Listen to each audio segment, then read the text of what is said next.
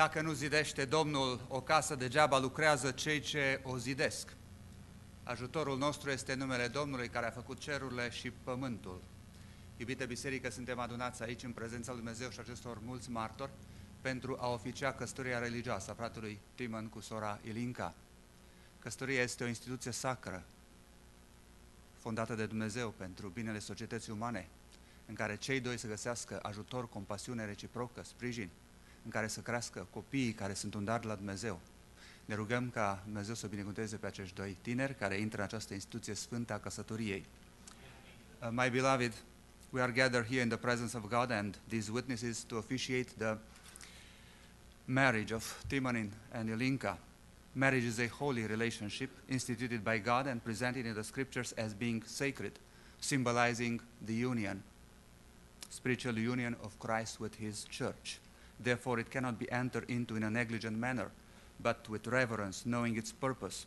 Marriage has been instituted as a relationship for life in which the husband and his wife should find help and comfort in each other.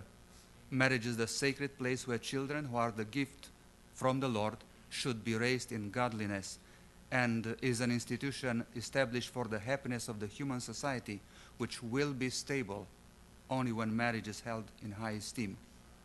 Now, knowing that these two people are going to enter into this holy relationship, let us pray that the Lord would bless them.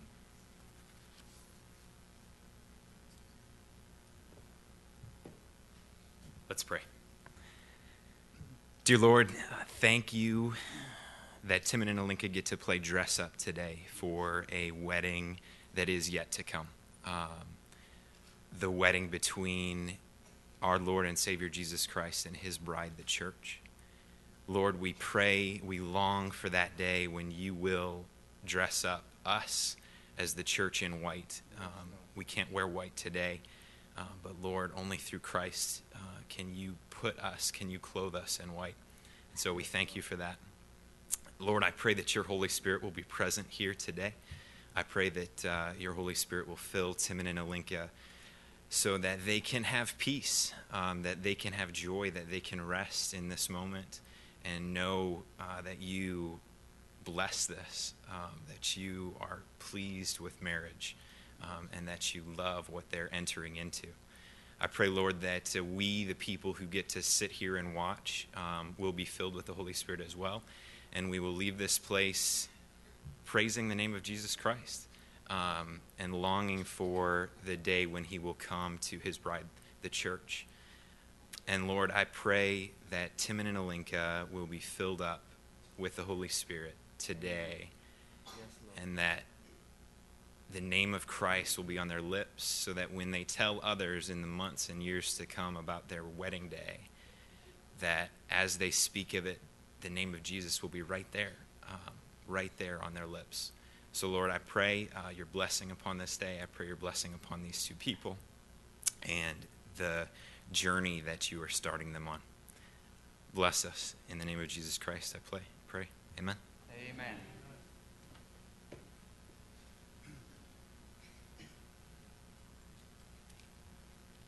The Word of God, starting Ephesians 5:19. Speaking to one another in psalms and hymns and spiritual songs, singing and making melody in your heart to the Lord, giving thanks always for all things to God the Father in the name of our Lord Jesus Christ, submitting to one another in the fear of God. Wives, submit to your own husbands as to the Lord. For the husband is the head of the wife, as also Christ is head of the church, and he is the Savior of the body. Therefore, just as the church is subject to Christ, so let the wives be to their own husbands in everything. Husbands, love your wife just as Christ also loved the church and gave himself for her, that he might sanctify and cleanse her with the washing of water by the word, that he might present her to himself a glorious church, not having spot or wrinkle or any such thing, but that she should be holy and without blemish. So husbands ought to love their own wives as their own bodies. He who loves his own wife loves himself. For no one ever hated his own flesh, but nourishes and cherishes, just as the Lord does the church. For we are members of his body, of his flesh, and of his bones. For this reason a man shall leave his father and mother, and be joined to his wife, and the two shall become one flesh. That is a great mystery, but I speak concerning Christ and the church. Nevertheless, let each one of you in particular so love his own wife as himself, and let the wife see that she respects her husband. Amen. Amen. You may be seated and enjoy this ceremony. I mean, if you know the Romanian language. Because the rest of the service is going to be held in the sacred Romanian language. Last week I have been participating in a wedding ceremony, and again, there were some English-speaking people, and the pastor said, those who do not understand Romanian, I have an advice for you, learn it. So here we are. What language do you think they are going to speak in their family? You are going to say a language both of them understand. And which is that language? Language of love, yes. There is a book called The 5 Languages of Love by Gary Chapman, and I recommend it to them and to each one who is married. We are going to rejoice here by God's grace and the presence of so many witnesses and listening to His word and so on. So first we are going to have a group of girls who are going to praise the Lord with a song.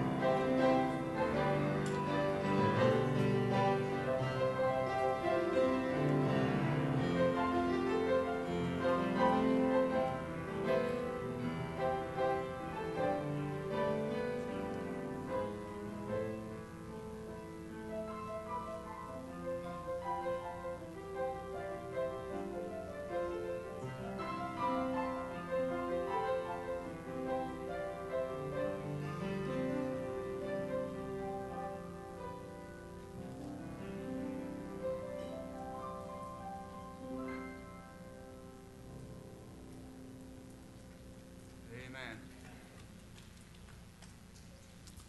Most of us have understood the message of the songs, although no words were used. We have a common language, as I said. It's the language we have been learned to speak since we have known Jesus as our Savior. We are supposed to sing a song together now. I don't know if you can, without any rehearsal, but the song is over here. Oh, love that will not let me go. Shall we try? Let's stand up and try the first two stanzas. The third one is only for them later on in marriage.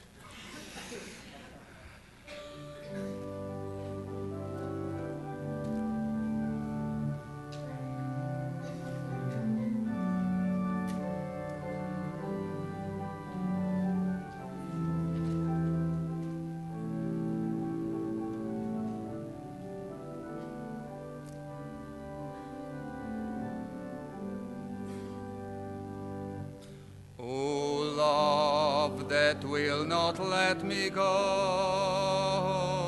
I rest my weary soul in thee.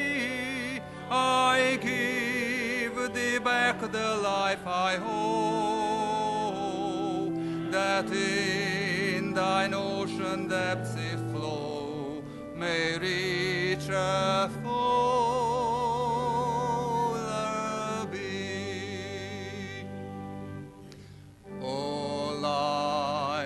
followest all my way.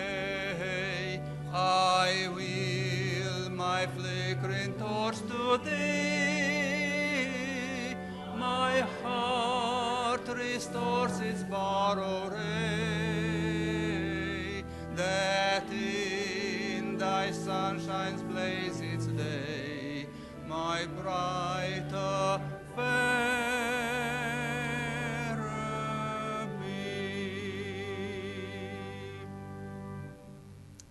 You may be seated.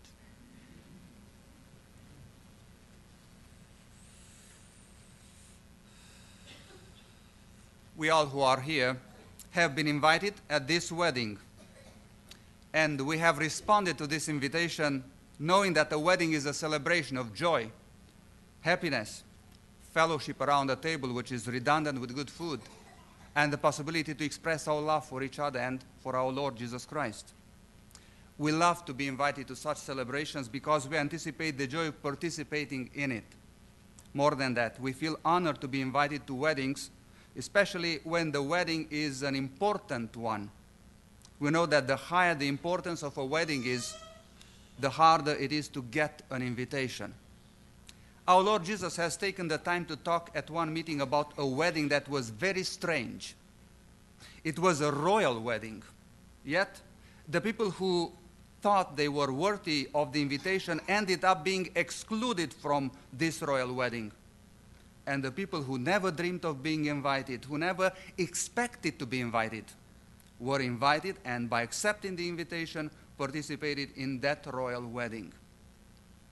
Everything was strange about that wedding. The right people excluded, and the wrong people participated.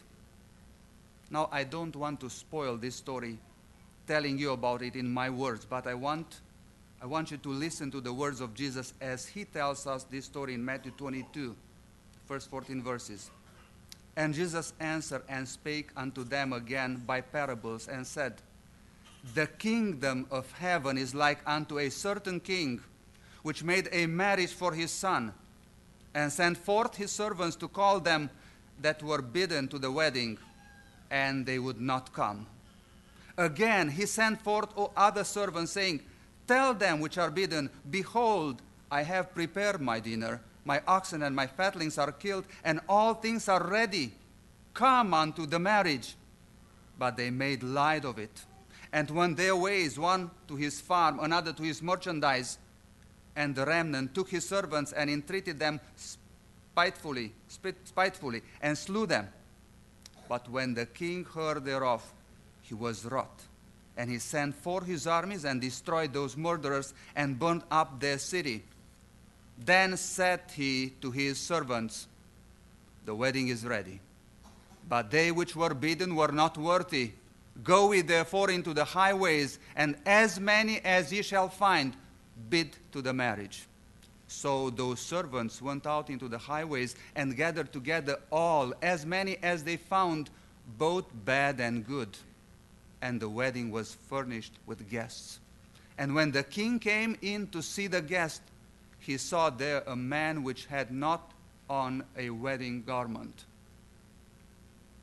And he said unto him, Friend, how camest thou in hither not having a wedding garment? And he was speechless. Then said the king to the servants, Bind him hand and foot, and take him away, and cast him into the outer darkness. There shall be weeping and gnashing of teeth, for many are called, but few are chosen. This parable has unusual things that intrigue us. It is not a common wedding, as I said, but a royal one. The son of the king is getting married. What an honor to be invited to such an event. In the Old Testament, we read that Solomon gave his guest rich gifts that were fit for a king like him. The wedding Jesus is talking about is royal. Can we imagine such a wedding? Unusual is the fact that the people who were first invited refused the invitation. More than that, those who refused the invitation did it in a manner that insulted the king and his son, who was going to be married. Some of them showed lack of interest, as if a royal wedding was not worthy of them. Others mocked the people who invited them, yet some showed hostility to those who were presenting them the king's invitation. Strange. They were his subjects, yet showed open hostility to the king who was inviting them. Let's look at it again. But they made light of the invitation and went their ways, one to his farm, another to his merchandise. And the others took his servants and treated them mockingly and killed them. Now, I heard about people who felt insulted because they were not invited to a certain wedding where they expected to be invited. But here we have people who were insulted because they were invited. Strange, isn't it? The story continues. Due to the fact that the people who were first invited refused the invitation, the king decided to make the invitation universal. All people in his kingdom were invited to the wedding of his son, regardless of their low social condition or physical condition or moral condition, rich or poor, healthy or sick, good or bad. They were all invited. What a strange wedding. The king's procedure is shocking us. There was no discrimination. All were invited. His servants were urged to go into the streets, at the crossroads, at the bridges, and persuade as many as they could to come to the wedding. Although the invitation was universal, the king had a condition. Those he invited had to have a special dress, a dress that would render the participants worthy of the royal wedding of his son. Perhaps we think, what is the benefit of being invited to a royal wedding if the condition is a difficult one? How can poor people get the money to purchase such an expensive garment which is fit for such a great king? Again, we are shocked to find out that the king who imposed the condition was offering the garment necessary for the wedding to each one of those he invited. He was offering it for free at the entrance of his palace. Think about it. The wedding was prepared by the king. He spent for the dinner. He extended the invitation to each one of his subjects. He was giving access to each one by sending his servants to invite them and spending his resources to dress up those who were willing to come to his son's wedding. How strange. What an unusual wedding. Again, we are surprised to see something else that happened there. The king was very harsh with those who did not accept the garment he was offering for free.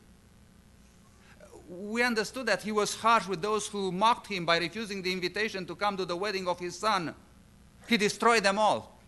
But to cast out into the darkness where there is weeping and gnashing of teeth one who was willing to accept the invitation just because he did not have the garment? This is hard to understand. The parable ends up with a proverbial saying intending to draw a conclusion, for many are called, but few are chosen. What do we make out of this? I said first that there are strange things related to this wedding, but I also want to point out that there are important things we need to understand related to our eternal destiny that Jesus was talking about in this parable. What we read here is a parable, and a parable is a literary device by which we learn important, superior things about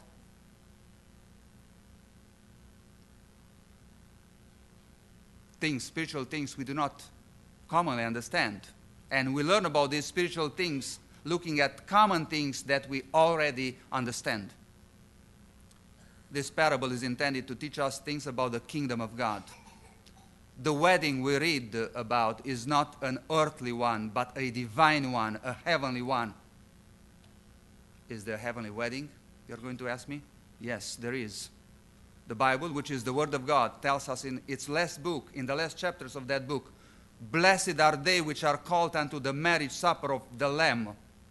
Now, the Lamb is no other than the Son of God, Jesus Christ himself. The Bible talks about the glorious moment when the redeemed ones will gather in the kingdom of God and enjoy the greatest and the happiest event of history, the wedding of the Son of God. In this parable, Jesus, the Son of God himself, is offering us information in order that we make the right decisions, and as a result, we will be able to enjoy his kingdom forever. Let us look at the invitation offered to us for that marriage. God himself has prepared his kingdom for us and is urging us to accept his invitation to be part of that great kingdom. Soon the history of mankind will come to an end. Soon we will hear the heavenly voice announcing, the marriage of the Lamb is come. The marriage of the Lamb is the event that will end the history as we know it and will inaugurate eternity. It will be an eternity of celebrating and rejoicing with the Savior for those who have accepted his invitation now. God is the King, the great King, who has prepared the wedding for his Son, Jesus Christ. We are invited to this glorious, unimaginable event. You who are part of this earthly wedding, you have been invited to the other wedding. You have been invited to the greatest wedding of all, the marriage of the Lamb. What are we going to do with this invitation? Let us look at the way the invitation was extended. The invitation is offered by special agents of the King. Okay, here's the Bible. The Word of God comprising 70 books, inspired books that tell us about his kingdom, about his Son Jesus Christ, who died for us. 70 witnesses telling us about the coming kingdom and the wedding, the celebration of mankind in a perfect society. This invitation is universal. God does not exclude anybody from his kingdom, but people exclude themselves by refusing the invitation. Pay attention to verse 9 where the words of the King are recorded. Go ye therefore into the highways, and as many as ye shall find, bid to the marriage.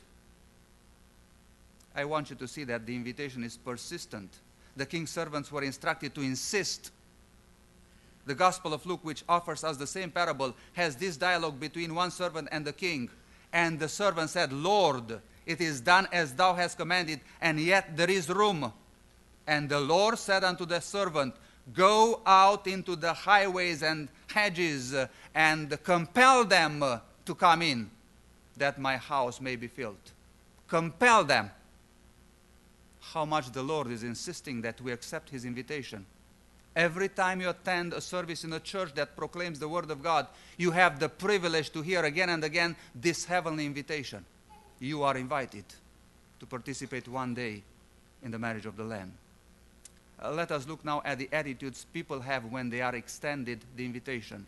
Some have refused immediately the invitation. Others have mocked the invitation and the servants who are bringing it. Others have turned against those who invited them, persecuting them, even killing them. Some were totally indifferent. Now, let me make this thing clear. It does not matter the way people refuse God's invitation. It could be open hostility, or it could be mere negligence. All those who refuse his invitation will have to face the king's wrath. Verse 7 says they were all destroyed by the king. And I'm going to plead with you now. The invitation you just heard about is not coming from a human, but from God. It is not a common invitation, but the invitation to the wedding of his son. By refusing his invitation, you will be excluded from the kingdom of God forever. Your refusal means your destruction.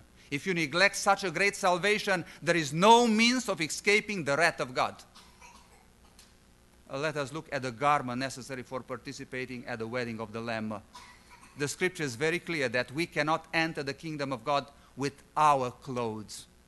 Why not? Because our clothes are dirty before the Lord. The best of our clothes are like filthy rags before the Lord, the Bible says.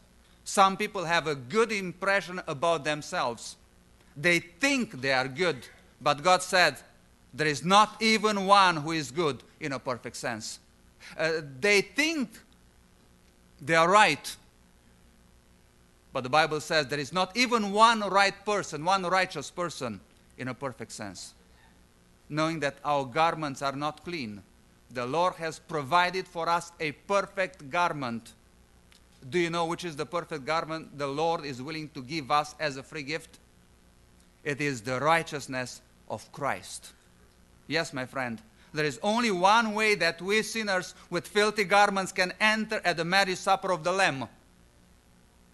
That way is to accept what Jesus did for us on the cross. He paid for our sins. Our debt has been paid in full. Now he offers us his righteousness as a gift if we accept by faith that he paid for our sins. By believing, we are clothed in Jesus' righteousness and we can enter at the marriage feast of the Lamb. The only garment God will accept on that day is the garment of the righteousness of Jesus. Do you have it? Have you asked for it? Let us look at the fate of the one who refused the garment offered him and came to the wedding dressed up in his own garment.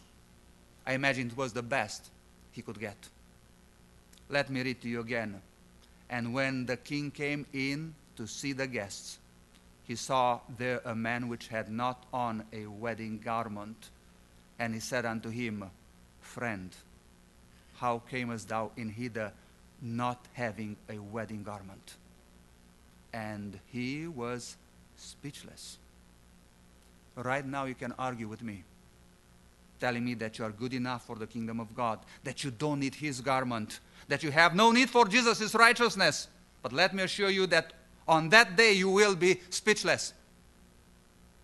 If you dare present yourself before God dressed in your own good deeds, or in your own morality, or in your own religiosity, refusing the sacrifice of Jesus for your sins, you will hear the king's voice condemning you. Then said the king to his servants, Bind him hand and foot, and take him away, and cast him into the outer darkness. There shall be weeping and gnashing of teeth. In the end, people will either be celebrating at the Lamb's marriage feast, or they will be facing the wrath of the Lamb. It is either the marriage of the Lamb or the wrath of the Lamb. We all who sit here now, in that day will be either sat at his table or cast out in the darkness. And it is you who decide where you will be. This parable stresses the sovereignty of God. He prepares the wedding. He invites people to come to the wedding of his son. He refuses to act in discrimination and offers his invitation to all. He offers the garment we need in order to be able to participate at the marriage feast. And he will have the last word. My prayer for all of us, that all of us here, is that we all accept his invitation and be clothed in Jesus' righteousness, so that we will be there at the wedding of the Lamb in his glorious kingdom. And my prayer for Timon and Ilinca is that they will have a wonderful married life, reflecting in their family the relationship between Christ and His church. May the Lord bless them. Amen. And now returning to the sacred language. Vorbit despre o pildă a Domnului Iisus Hristos, pe care a spus-o într-o împrejurare când oamenii se dau la masă și unul dintre meseni a conversat cu Domnul Iisus și i-a spus: ferice de acela care va prânzi în împărăția lui Dumnezeu. Și Domnul Iisus a spus atunci o pildă foarte interesantă, pilda fiului de împărat. Este o pildă cu o nuntă extrem de interesantă, intrigantă. Există în această pildă lucruri neobișnuite care ne pun pe gânduri, ne intrigă. Nu este o nuntă obișnuită, am spus, ci este o nuntă împărătească, nunta fiului împăratului. Câtă cinste să fii invitat la o nuntă regească. În Vechiul Testament se spune că Solomon a făcut celor care erau în preajma lui daruri bogate, demne de un împărat așa cum era el. Gândiți-vă la nunta aceasta regească despre care vorbește Domnul Iisus Hristos și la cine este împăratul care ne invită la această nuntă. Neobișnuit este faptul că cei invitați au refuzat să onoreze invitația. Mai mult, cei ce au refuzat invitația au făcut-o într-o manieră care a insultat pe împăratul, inclusiv pe fiul său care se pregătea de nuntă. Unii au manifestat totală nepăsare, ca și când invitația împăratului nu ar fi fost vrednică nici de cea mai mică atenție. Alții au batjocorit pe slujitorii împăratului, alții au manifestat ostilitate deschisă, mergând până la punctul că au ucis pe cei care invitau la nunta împăratului. Domnul Iisus ne spune că datorită acestei întâmplări împăratul a hotărât să facă invitația sa universală. Au fost invitați toți oamenii, indiferent de poziția lor socială, indiferent de condiția lor economică sau fizică, bolnavi, ciungi, orbi, șchiopi, spune cuvântul, indiferent de condiția lor morală, buni sau răi, toți au fost invitați. Procedura împăratului ne șochează.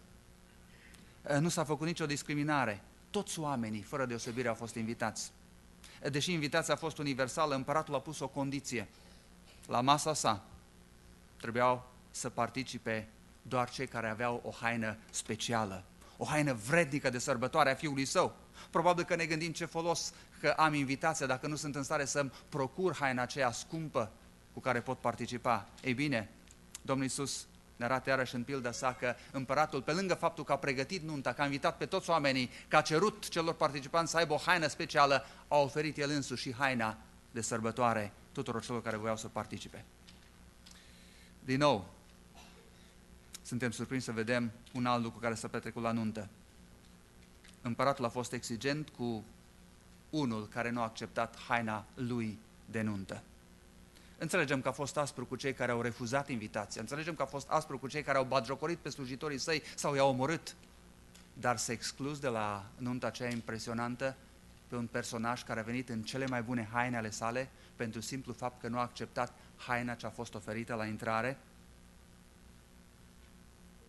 Expunerea se încheie cu o afirmație proverbială: mulți chemați, puțini aleși. Și acum, care e învățătura la care trebuie să luăm noi seama? Pilda este o operă literară care vrea să ne învețe lucruri superioare prin descrierea unor realități comune pe care le cunoaștem toți.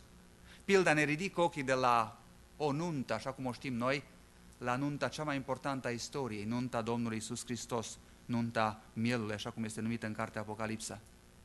Evenimentul descris în pildă nu e altceva decât nunta Fiului lui Dumnezeu, a Domnului Iisus Hristos cu biserica sa, cu răscumpărații săi. Dumnezeu este împăratul care a pregătit cea mai mare celebrare a istoriei. În curând, istoria așa cum o știm noi se va încheia. În curând se va anunța cu glas ceresc: a venit nunta mielului, nunta Fiului lui Dumnezeu.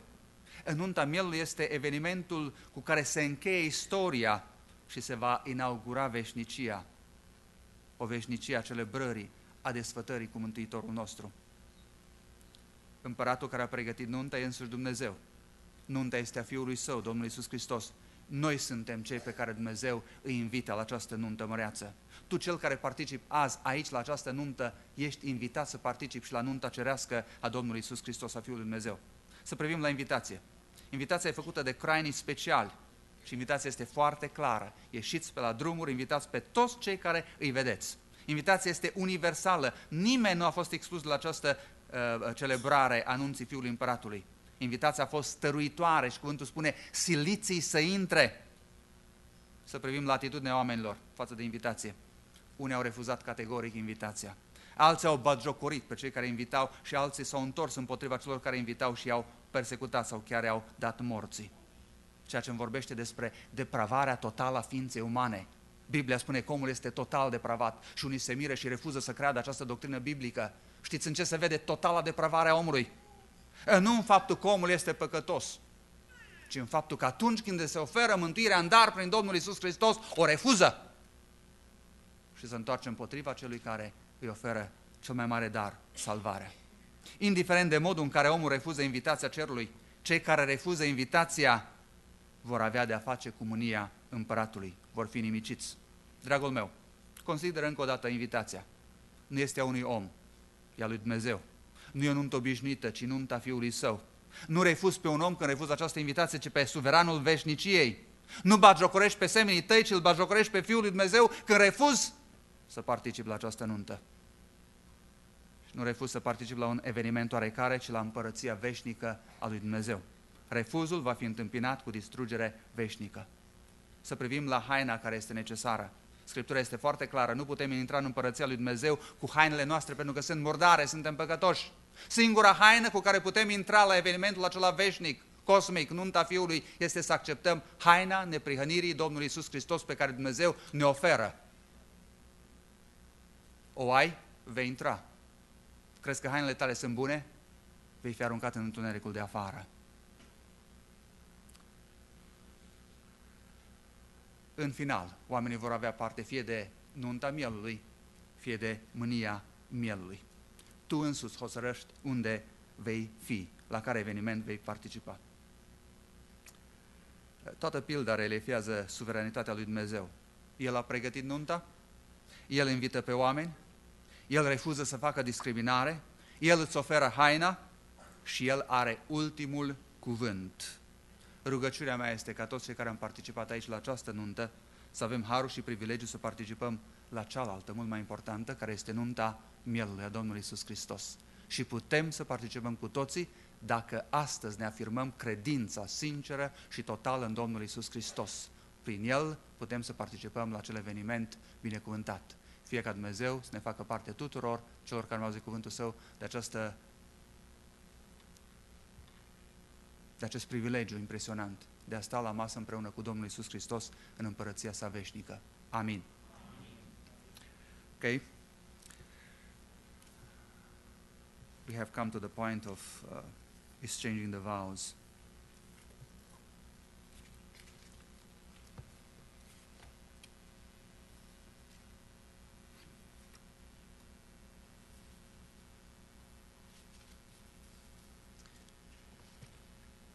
I will ask the two to stand up.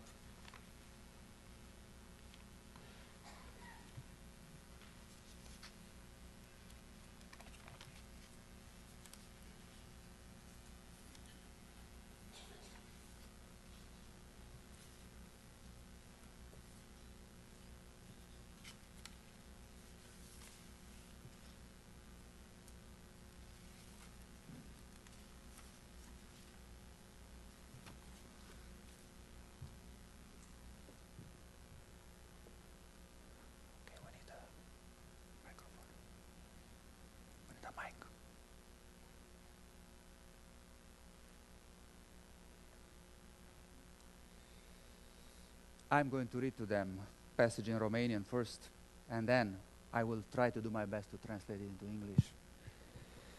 Astfel, dar, ca niște aleși ai lui Dumnezeu, sfinți și prea iubiți, îmbrăcați-vă cu o inimă plină de îndurare, cu bunătate, cu smerenie, cu blândețe, cu îndelungă răbdare.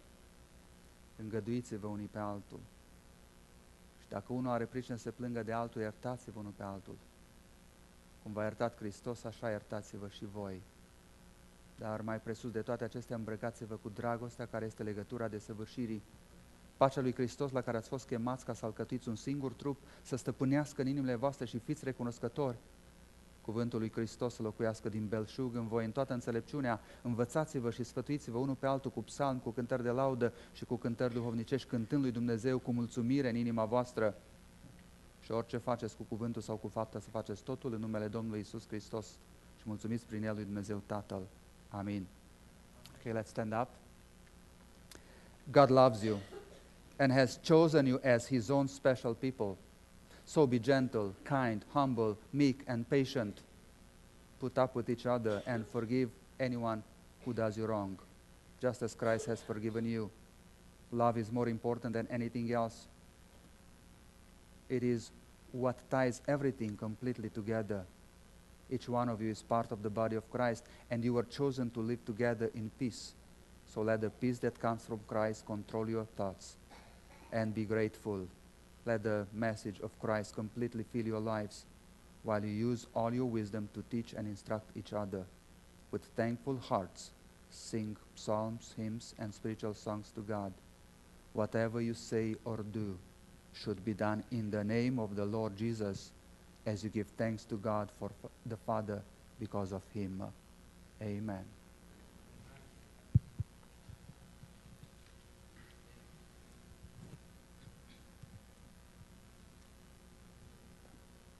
Is it on?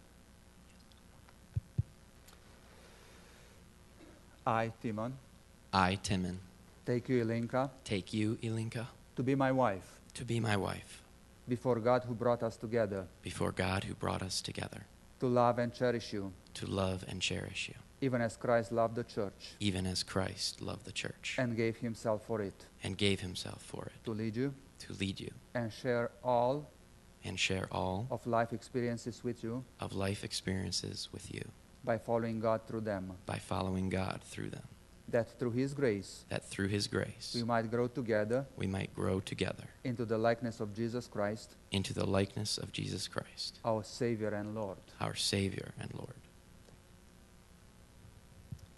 And with this ring, And with this ring, I, Ilinca, I, Ilinca, take you, Timon, take you, Timon, to be my husband, to be my husband, before God who brought us together, before God who brought us together, to love you, to love you, cherish you, cherish you, to submit myself unto you to submit myself unto you in all things, in all things, and to follow you and to follow you through all of life experiences through all of life's experiences as you follow God, as you follow God, that through His grace that through His grace we might grow together we might grow together into the likeness of Jesus Christ, into the likeness of Jesus Christ, our Savior and Lord. our Savior and Lord.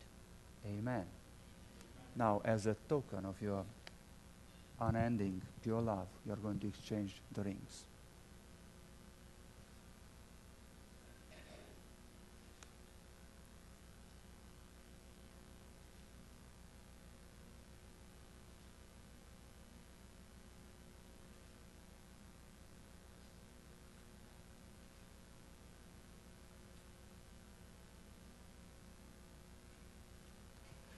Okay, now, while the two are going to kneel down, I'm asking the parents to come and give them the blessings.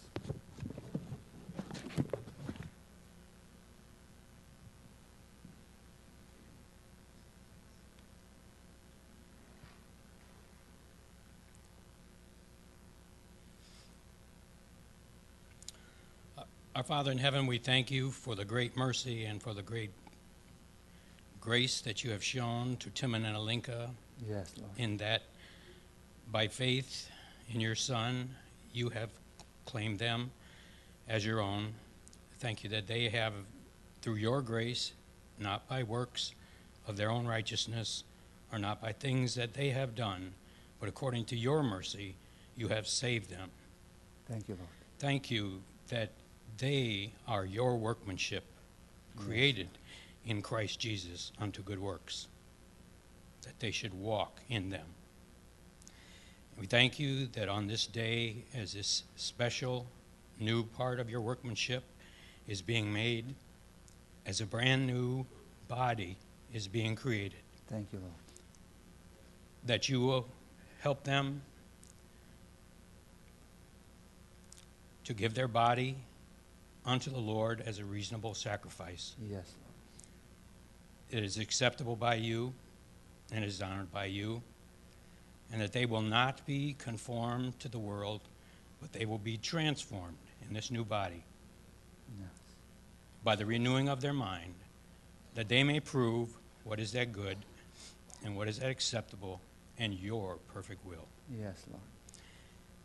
Pray for Timon specifically, that he will study to show himself approved unto you, Yes, Lord. a workman that needeth not to be ashamed, Amen. rightly dividing the word of truth, Yes, Lord. that he will find from your word how it is to love his wife, Amen. and you will teach him and you will instruct him in the way that he should go. Yes, Lord. And for Ilinca, we pray that you will continue to increase in her the act of submission to her husband and the reverence to him as she sees your work of Yes, discipline and of repentance and of work in Timon's life. Yes, Lord. That together, that they will show forth the love of Jesus Christ. Teach them to be patient with one another. Yes, Teach Lord. them to love one another. Teach Amen. them to abhor evil Amen. and to cleave to that which is good. Yes, Lord. Help them to be directed in their steps to bring honor and glory to Christ. Amen. So that through this new body which is being created, you can receive all the honor and all the glory and all the praise. In Yes, Jesus' name we pray. Amen. Amen.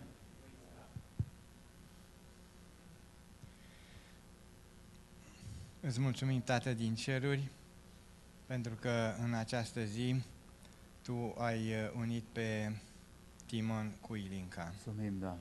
Tu ai spus că omul să nu fie singur. Și îți mulțumim că Tu ai instituționalizat căsătoria, Doamne. Da. Îți mulțumim în primul rând pentru faptul că amândoi Te cunosc pe Tine. Da, Doamne. Te-ai îndurat de sufletele lor, de viața lor și i-ai făcut copii ai Tăi, Slavă Doamne. Ție. De aceea Te lăudăm și Te binecuvântăm. Da. Tu ai spus că dacă căutăm mai întâi de toate împărăția cerurilor, toate celelalte lucruri le vom primi în dar ca o binecuvântare. Da. Ajută-i ca să Te caute întâi pe Tine și atunci viața lor va fi împlinită din toate punctele de vedere. Amin. Pentru că funia împletită în trei nu se poate rupe niciodată, Doamne. Îți mulțumim pentru ei, pentru că Te caută pe Tine, pentru că fac parte din biserica Ta, Da, pentru că vor să Te slujească, vor să asculte de cuvântul Tău, Doamne. Mulțumim, Doamne. Și atunci toate aceste lucruri sunt o protecție pentru ei și pentru viața lor, Doamne. Binecuvintează începutul, Doamne. Amin. Binecuvintează toată viața lor, Doamne. Binecuvintează și rodul vieților, Doamne. Iar noi îți mulțumim și Te lăudăm pentru că această căsătorie știm că este inițializată de Tine, Doamne, și are toate șansele ca să dureze până la sfârșit. Da. Pentru toate îți mulțumim, Te lăudăm și Te binecuvântăm, Tată din ceruri, în numele scump al Domnului Iisus și prin puterea Duhului Sfânt. Amin. Amin.